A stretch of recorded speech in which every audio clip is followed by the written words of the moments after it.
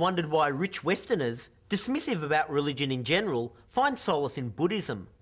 Well, let's take a look at the story of Prince Siddhartha, or Buddha as he became known. Basically, it's a story of a rich kid who decided to slum it. No joke, this guy Buddha was living at home in this palace, leeching off his dad until he was 30.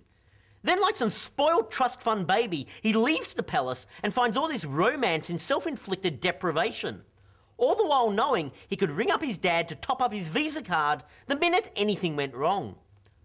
Hey Buddha, here's a spiritual insight. All those poor people you're trying to emulate would have exchanged their noble life under the bodiatry for the opulence of your dad's palace in a snap. Which brings me back to my original point.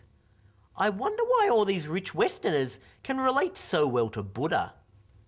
Well, maybe it's because Buddha was the prototypical spoilt rich kid acting all dirty and poor. Let's be honest here.